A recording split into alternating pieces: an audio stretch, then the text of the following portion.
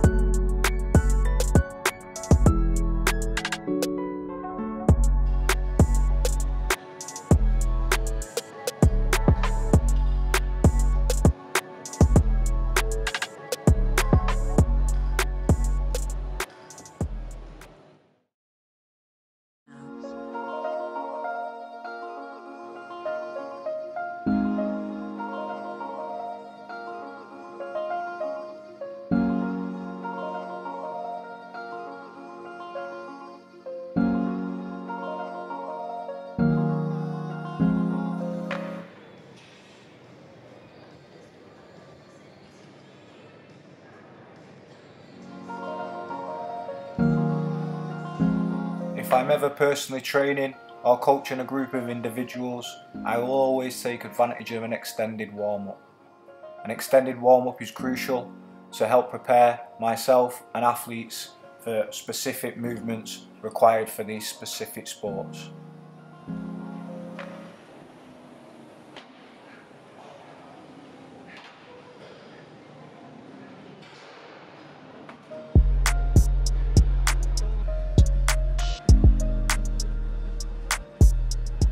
When working with set players or a group of individuals consistently, you can see the warm-up can transform the whole range of motion and movement mechanics of the players.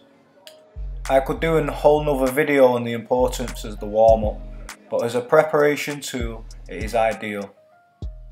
Integrated into this warm-up session will be many quad, glute, hamstring dominant movements, trying to stretch, increase the range of motion, activate certain specific muscles that will be required for the upcoming session.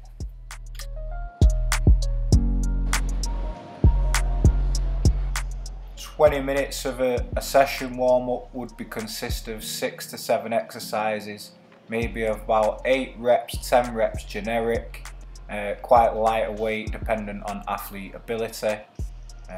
Yeah, just about the volume of work wouldn't be that much, but again it's just consistent with trying to get the athlete prepared.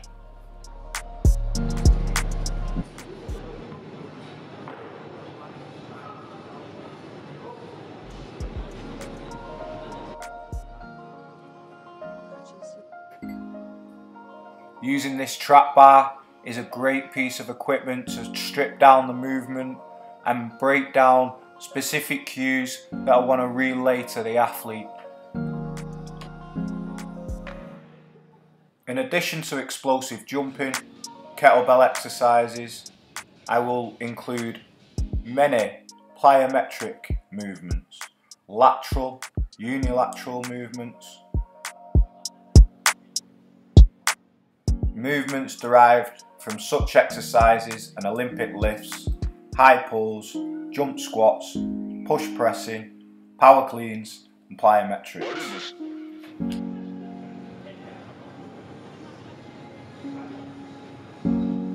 I always like to include single leg exercises.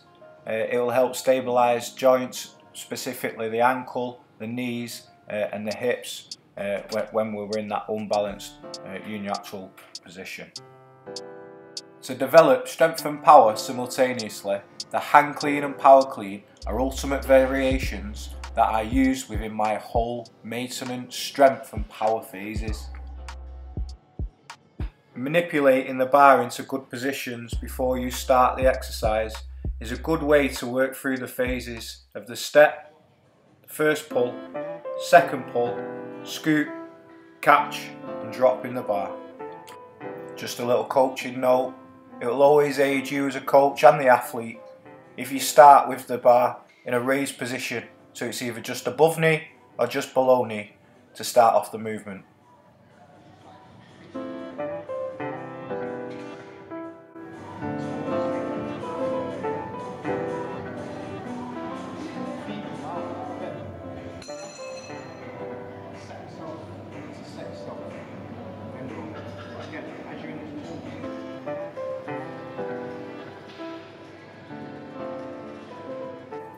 My own ability to demonstrate all these movements and be technically proficient at the lifts and enjoy what I do obviously then relays into the athlete, from that athlete and to coach buy-in what has substantially been developed over time.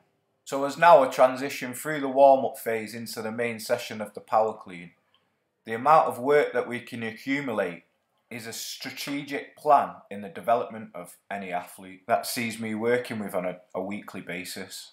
The sheer amount of positive benefits that are derived from the power clean makes the whole process of teaching and coaching all the phases an enjoyable and rewarding process.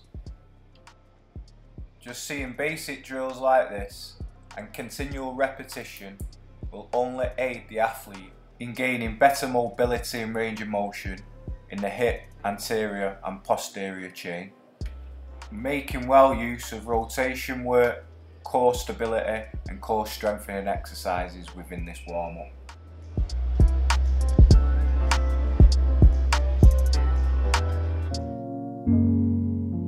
Completing these bar movements can be a great assessment for movement mechanics of athletes and all individuals. If you wanted to include the power clean within your own personal training or training when you was going to be coaching athletes or students, being competent of lifting stuff from the floor safely and correctly from a deadlift position will be key to progressing into further parts of the movement. Of this part of the phase, we've already gone through a strength phase, so I'm quite lucky that I can actually just focus on the latter part of the phase of the movement, the high pull and the catch.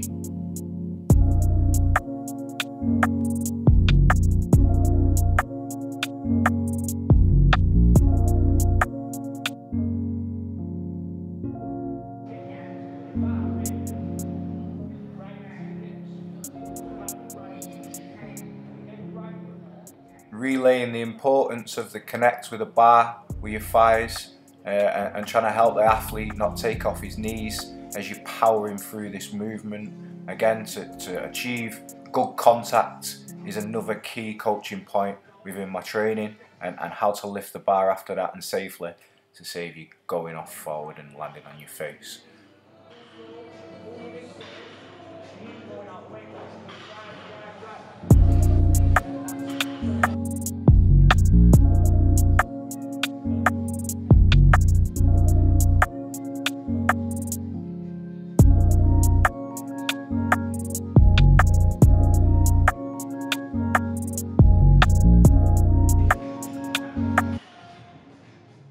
I turn my head 1 minute and he's doing bicep curls.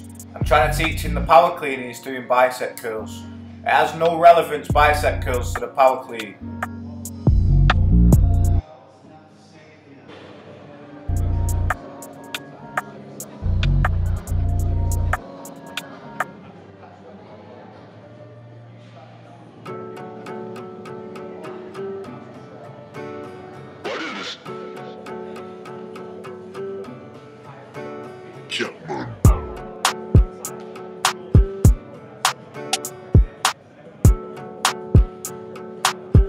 That was perfect, so sit yourself again.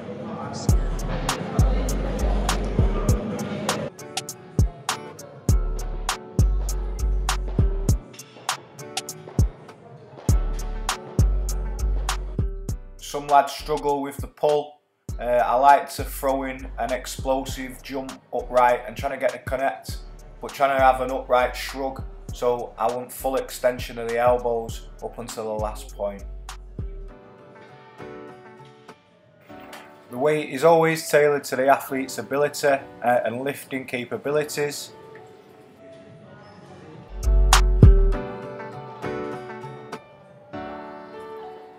And especially on these lighter weights, I'd be looking at to be doing 5 sets of around 6 reps per exercise.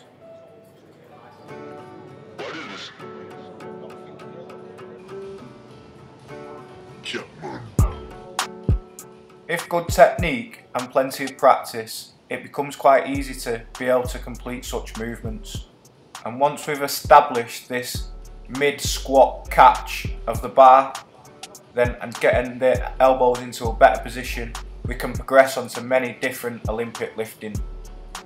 Always being aware when you have a 6'2" football player that you might need plates to get him into better positions. This clean from Dylan is quite poor. His foot space is quite wide, doesn't leave the floor at any point, and subsequently not being able to generate a lot of power from this position. So as the power clean involves triple extension at high speed and velocity, coordination of several joints and musculature needs to be activated simultaneously. To be able to jump higher and run faster requires proficient transfer of all the power through the full range of the movement. This particular athlete kept having trouble flexing at the elbows during the second part of the pull, as the elbows should be kept extended and pointed out at the sides up until during the shrugging movement.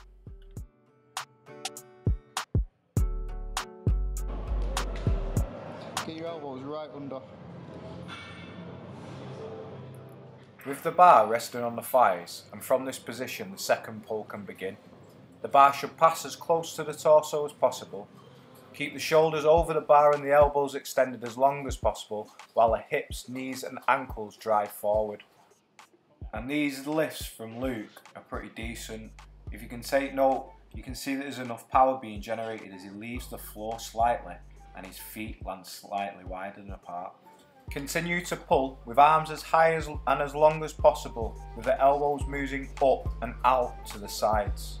As the shoulders reach the highest elevation, flex the elbows and begin pulling the body under the bar. Am I doing this position? Yeah. All right, Rose. As you progress into the main lift, It is important to load the bar appropriately. Start again. Pull. Good. Stop with them arms. Pull right up. The upward momentum from the triple extension will result in an erect or slightly hyperextended torso and head, and the feet may come off the floor. As the second pull ends with the bar at maximal height, pull the body under the bar by flexing the hips and the knees to approximately a quarter squat position. Now that the resistance has increased, the rep range has decreased. With this athlete, I've used a typical reaction cue in clapping, so his explosiveness of a reaction rather than him pulling himself.